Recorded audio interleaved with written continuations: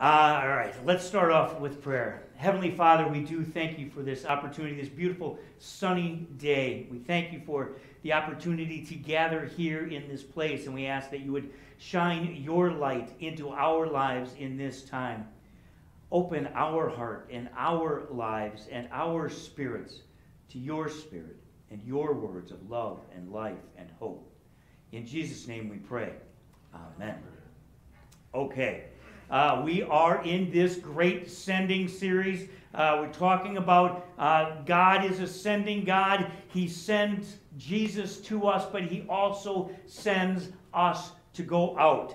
And last week, or 2 weeks ago actually, we talked about being a step ahead, that we all are a step ahead of someone at some point that needs to know what we know.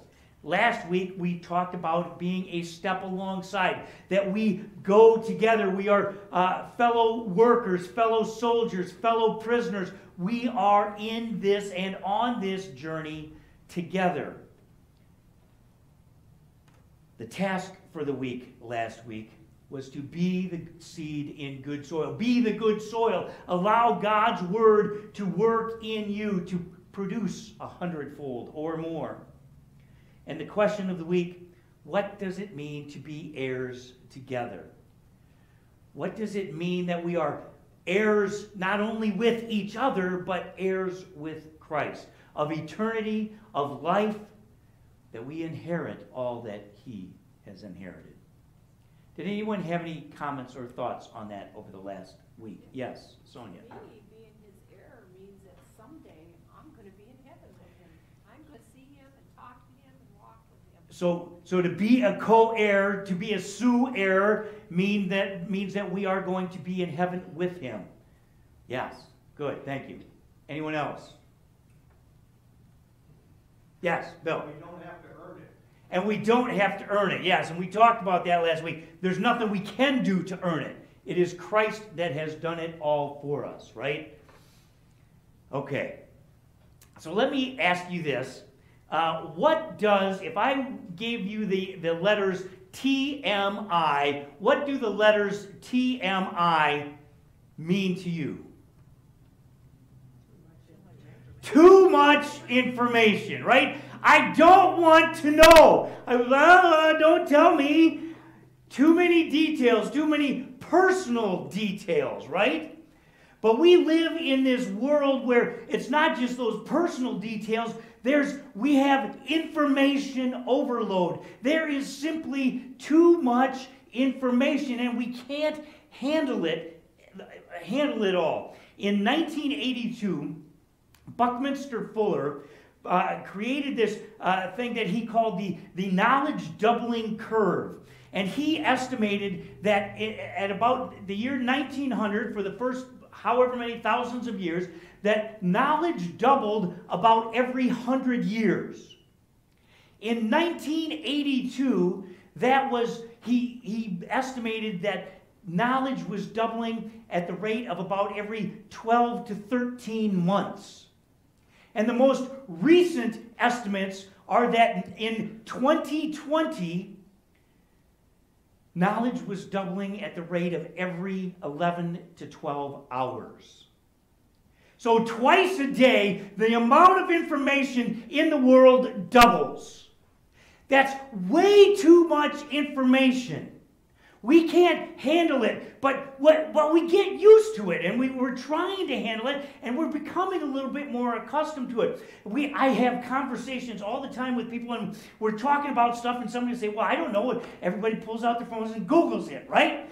The information is there. We can find it if we can just rely on the technology, of course, right? But we become less and less confident. In fact, we qualify everything as like what I did as I was talking about that before. The latest information I have is, but we have a half-life of information these days too. What was good information a year ago is no longer as valuable now, or it may be even a lesser half-life. And the information that we look for, that we choose certain directions. Some people choose the left-wing propaganda, and some people choose the right-wing twist on the truth. And that's all we look to. We don't look to both sides, and what we end up with is a very divided nation. And you look at our world today, and we see that. We choose the information we want, and we ignore the rest, no matter what side you're on. We've got to look at all the information. We need information that we can trust. It seems like anybody with a website and a couple of facts, and people come storming to them. But there is one truth. We as Christians know that truth. God's Word, the Bible, is the truth. And no matter what truths we hear in the world around us, no matter what information is out there, we can look at that truth. We talk about being a step ahead, that we are a step ahead of somebody, and we're stepping alongside of others. And tonight we're going to talk about, our message title is A Step Behind. You see, in this amazing world of so much information, we need someone to guide us. Yes, we are a step behind, or a step ahead of somebody, but we're also a step behind somebody. We need somebody to take us by the hand and bring us along. We need to have a teacher. We need a rabbi. We need to be disciples. And unfortunately, we get this mentality so often that it's embarrassing not to know. But we need to recognize that being a disciple is okay. Not knowing it all is okay. But we need some sort of spiritual mentor. In Deuteronomy chapter 31, and okay, good. So I haven't lost you completely yet, Rachel. Okay, good. In Deuteronomy chapter 31, we look at Moses and Joshua. Then Moses summoned Joshua and said to him in the sight of all Israel, "Be strong and courageous, for you shall go with this people into the land that the Lord has sworn to their fathers to give them, and you shall put them in possession of it. It is the Lord who goes before you. He will be with you. He will not leave you or forsake you. Do not fear or be dismayed." There are people that God puts in our lives.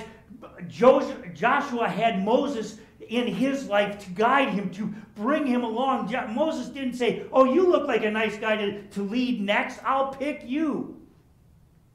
God put Moses in Joshua's path. And God there also says, or Moses says, the Lord will lead you. Be strong and courageous. The Lord's going to lead you. He'll put someone in your path. God puts people in our paths. God put Pastor Winter in my path. And he had this place he was a pastor here for 40-some years. And then he put Pastor Vole here to help prepare this place for me. And he put things in my life to prepare me for this place. God works with people in our lives, and he works to put people to prepare us and to prepare the place for us. And he does the same for you. It's not just something that God does for pastors. God puts people in your path to lead you, to guide you, to disciple you. We need to be strong and courageous and look for those moments that God has prepared for us. Like Joseph and his brothers, as Joseph's in Egypt in Genesis chapter 45. So Joseph said to his brothers, "Come near to me, please." And they came near. And he said, "I am your brother Joseph, whom you sold into Egypt. Now do not be distressed or angry with yourselves because you sold me here. For God sent me here before you to preserve life. For the famine has been in the land these 2 years, and there are yet 5 years in which there will be neither plowing nor harvest. And God sent me before you to preserve for you a remnant on earth and to keep alive for you many survivors. So it was not you who sent me here, but God." Joseph, this is after decades of being enslaved and being in prison. And Joseph is saying, it's okay because God sent me here to save lives. God put me in a place for you. God puts people in our lives to prepare us, to guide us, to teach us. Even Jesus had someone to prepare the way for him. We know John the Baptist in Mark chapter 1. The beginning of the gospel of Jesus Christ, the Son of God, as it is written in Isaiah the prophet, behold, I send my messenger before your face, who will prepare your way. Now, obviously, Jesus was not John's disciple, but John was preparing the way for Jesus. There are people here who are here to lead us and to guide us and to bring us along to where we need to be, to disciple us, to teach us what we need to do. And we need to be humble enough to recognize that sometimes we need a guide. But that's not always easy, following in someone's path. Jesus says in Luke chapter 9, and he said to all, if anyone would come after me, let him deny himself and take up his cross daily and follow me. Jesus goes before us and he says, this is the way you need to do it. Take up your cross and follow me. It's not going to be a lot of fun all the time. I know that there are TV preachers out there who will say, yes, God just wants to bless your socks off. And yes, he does want to bless your socks off, but eternally. Not necessarily here. Sometimes life's just going to stink. Sometimes life is going to be rough. But God put Jesus in our lives to go before us, to prepare for us that eternal place. From our gospel reading today in John chapter 14.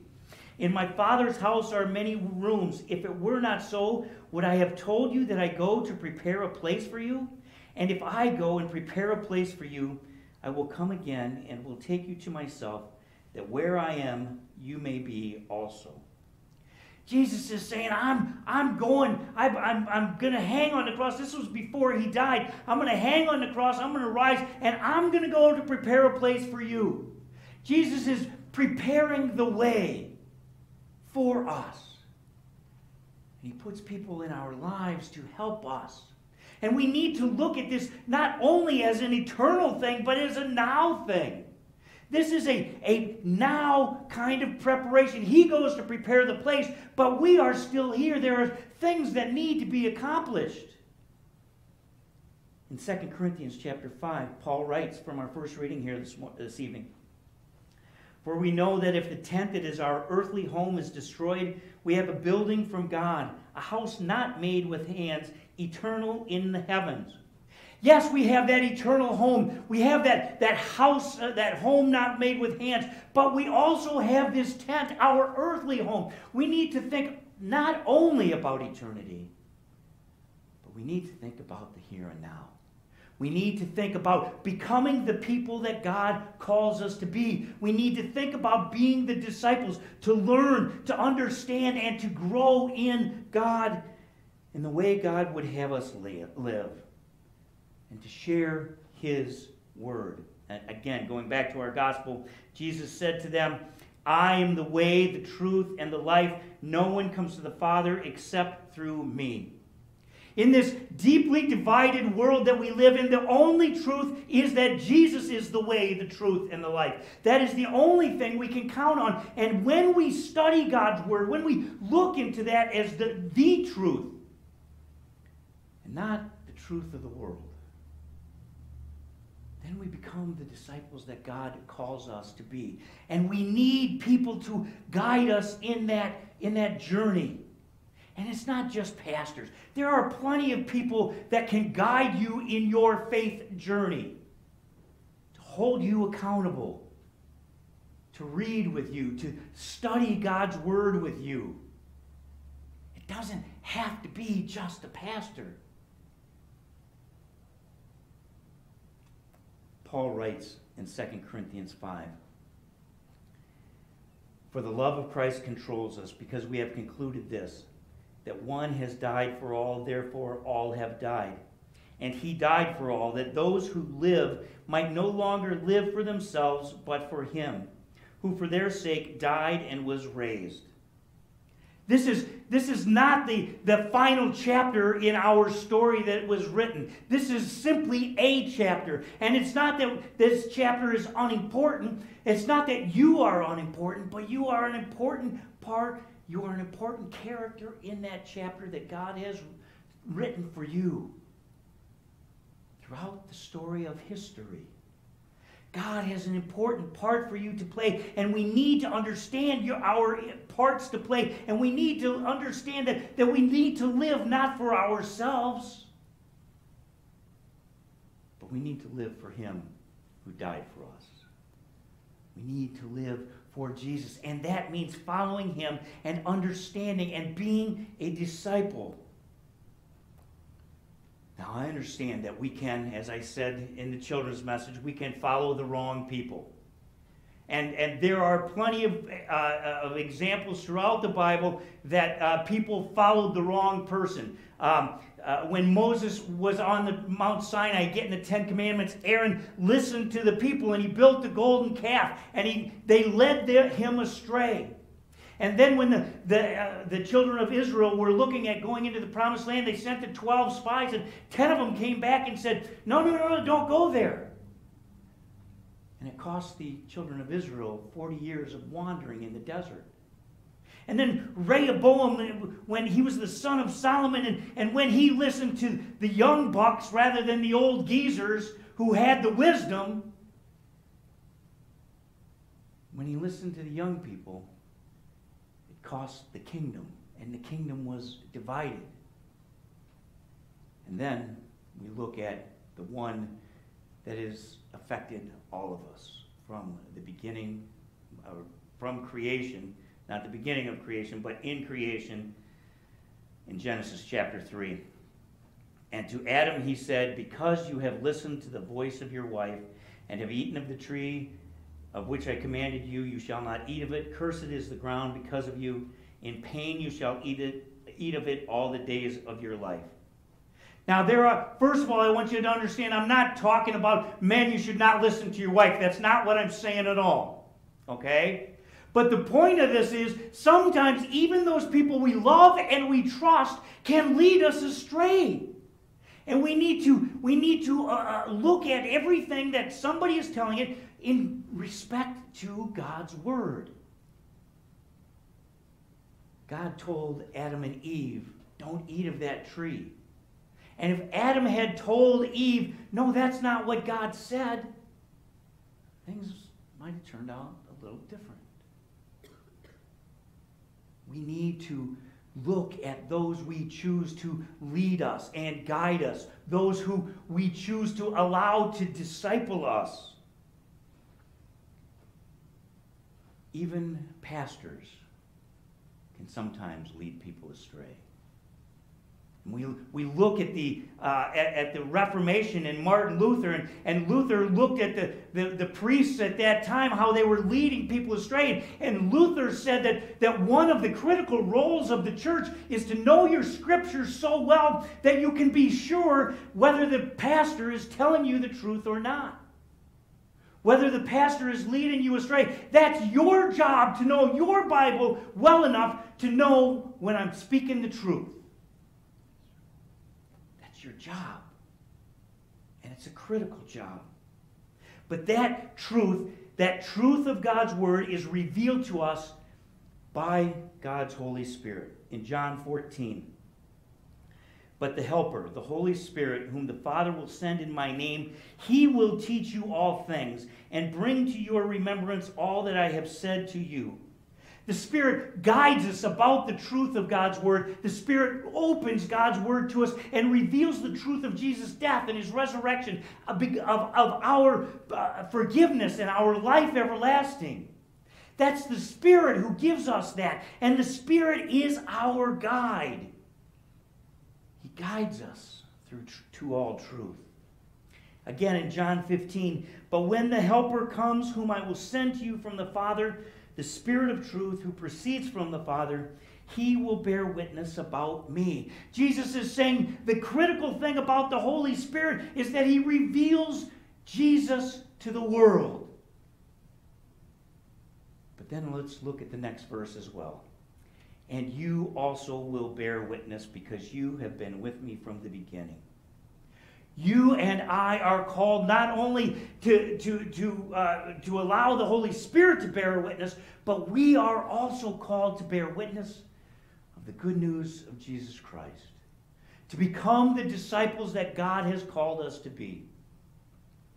Now, as I was preparing for this message, I came across this phrase, and the phrase is ontological change.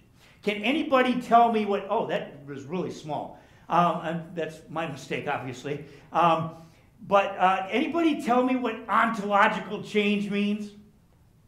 I didn't know it either, so don't worry about it. I had to look it up. Ontology is the study of being. So ontological change is changing from one thing, being one thing, to being another thing. That is what we are called to be. We are called to grow as we are discipled. We are called to follow and learn and change who we are because God has created us to be something different. We are called to change who we are, and not of our own power, but again by the power of the Holy Spirit, to follow and understand who God has made us to be, to share the good news of Jesus, who is the way, the truth, and the life, to understand more every day what it means to be loved by a God who sacrificed himself for us, to be changed by a God who wants us to live in heaven with him forever. We are called to be new every day. Paul writes in 2 Corinthians 5, "Therefore, if anyone is in Christ, he is a new creation. The old has passed away. Behold, the new has come." The process of being a disciple is not an overnight change. We talk about the butterfly and that metamorphosis, and that's all often seems so radical and so instantaneous. But we are called in a lifetime of change to be discipled for our entire lives. God puts people in our path to teach us and guide us, to disciple us. Put Jesus in our path to prepare the way. But he also puts others in our lives. He moves in our lives, and he prepares us for others as well. As we look for the truth of God's word in what other people are telling us, we need to look for the truth of Jesus. His work on the cross, his victory over death from the grave, and recognize that God has a future for all of us, and he will guide us. We can be strong and be courageous, just as Moses told Joshua. Okay. Thoughts, comments, questions?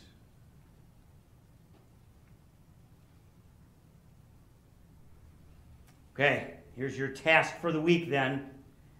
Embrace being a disciple. Don't be embarrassed because you don't know. Simply embrace the learning process. Embrace being a disciple. And the question of the week, who do you look to for guidance? Certainly we should look to Jesus. Certainly we should look and trust that God is guiding us. But who here as a human do you look for guidance from? Do you test what they say against the truth of God's word? Let's pray. Heavenly Father, we thank you for moving and working in our lives. We thank you for those people who you have placed in our lives to guide us, to teach us. We thank you most of all for Jesus, who came before us to go and prepare a place for us. We thank you that because he went before, we can follow. We can come more close to understanding you every day, and we can be in heaven with you someday forever. In Jesus' name we pray. Amen. Okay, Matt, if you